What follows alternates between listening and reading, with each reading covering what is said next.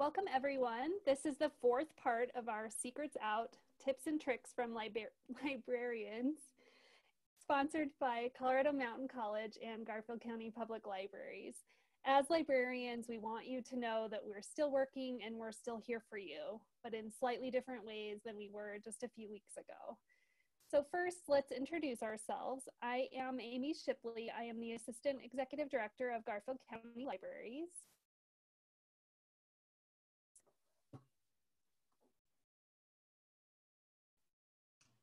Had to unmute myself. I'm Audrey Imhoff. I'm the library director from Colorado Mountain College Quigley Library at Spring Valley. Great. Let's get started.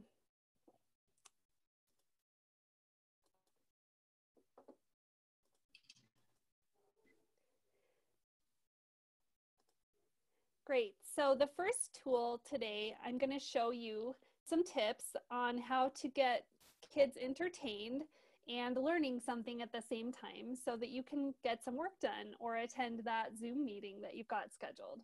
So the first tool I'm going to show you is called Tumblebooks.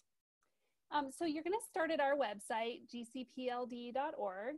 And just a reminder, if you don't have a library card, no problem. You can still access Tumblebooks. Just click Get a Card and then fill out the form and you'll get a 7-digit library card number.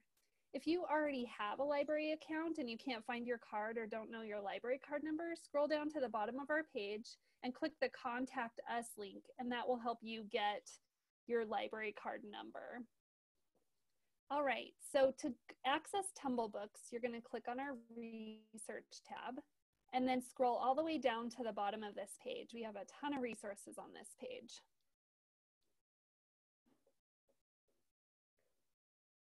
So on Tumblebooks, you're going to click Access. And I already logged in once today, so it didn't take me to the login screen, but normally you would type in your name and your library card number. And this is Tumblebooks. There's a ton of resources here for kids. Some of them are sort of like read-alongs, there's games, and there's videos that are videos of books being read to children. So I'm going to go to nonfiction, and I'm going to choose the first book here, Animals in Camouflage. And then I'm going to click Play Video. Once you click Play Video, it starts a video, and it just looks like the book, and the video highlights the words as they're being read.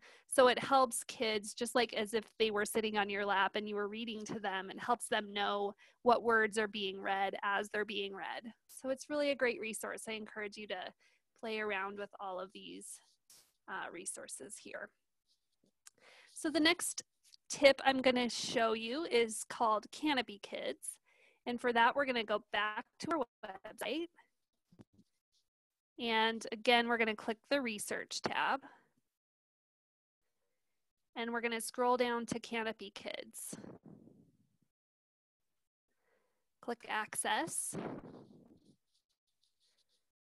Canopy is a streaming movie service, and they have tons of videos from Sesame Kids, PBS Kids, and other educational movies for kids. So there's tons of resources here you can access. You can also connect this with your smart TV, your Apple TV, or your Roku device, any other device that you have that you can install apps on, and check out these videos via your TV. That's a great. So next we're going to go back to our website, and we're going to click on Hoopla. With both Canopy and Hoopla, when you first click on them, you will need to get an account, and it does require an email address. I've already created that account, so it knows me, and so that's how easy it is once you are there. So I'm just trying to go to the Hoopla homepage.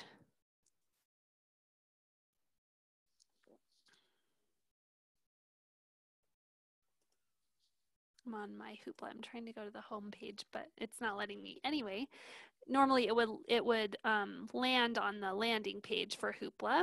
And so up in this upper right corner, if you click this kids, it kind of toggles between kids mode and regular mode. And in kids mode, then once you browse, anything you browse will be content just for kids. So you can set it up for your child before you give this to them, and then they can check out what they like. There are 30 checkouts per account, so you might want to log in with your kids' account so that they have their own 30 books that they can check out, and have them check out books that they're going to want to listen to over and over again, because there are those 30 checkout limits. So I checked out The Good Egg this morning, and I clicked play, and now it says resume. But I'm going to show you a checkout just so you can see that. We'll do Pete the Cat and the Missing Cupcakes. So once you find a title you're interested in, you can click borrow and then click borrow title. And then when you click play, it will just start to play that audiobook. And then you have that book for 21 days. So that is Tumble Books, Canopy Kids, and Hoopla Kids.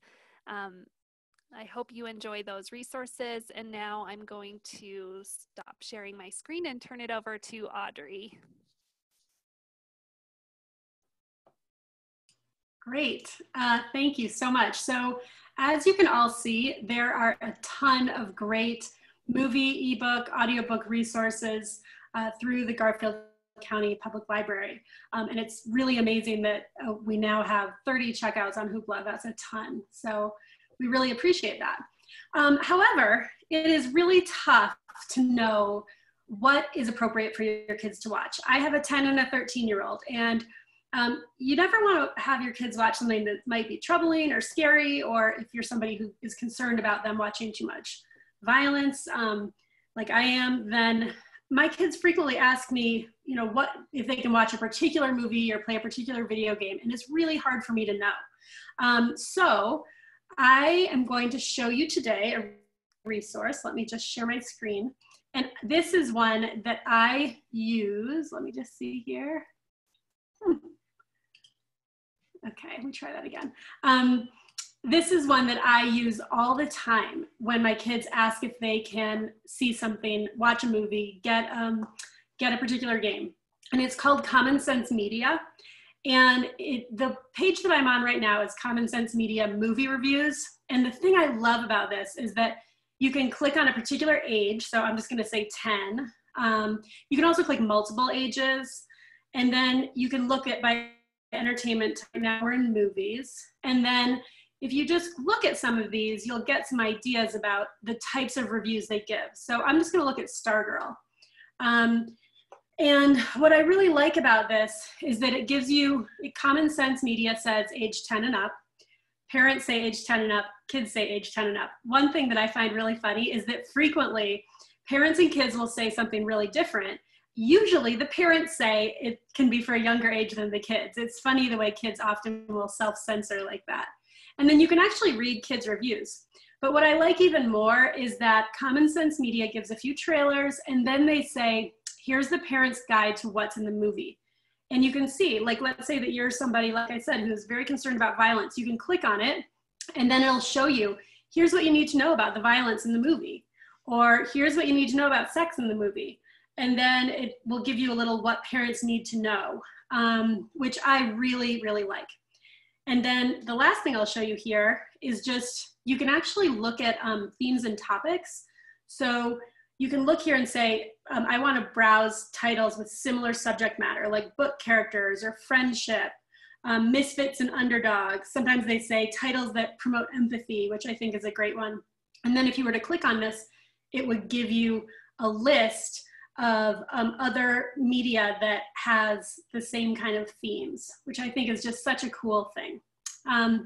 So related to those media lists, I'm also going to show you here the best media lists from Common Sense Media. And again, you can click based on preschoolers, tweens, teens. Look at all these different lists. Best kids movies on Netflix in 2020. So if that's something that you subscribe to. Or it might be, you know, not just by streaming service, but best documentaries. Let's say that you have a 2-hour meeting and you think, oh, I don't want my kids to just play games the whole time. You might find a great documentary for them to watch. And you can find one that kids also really like, which I think is great.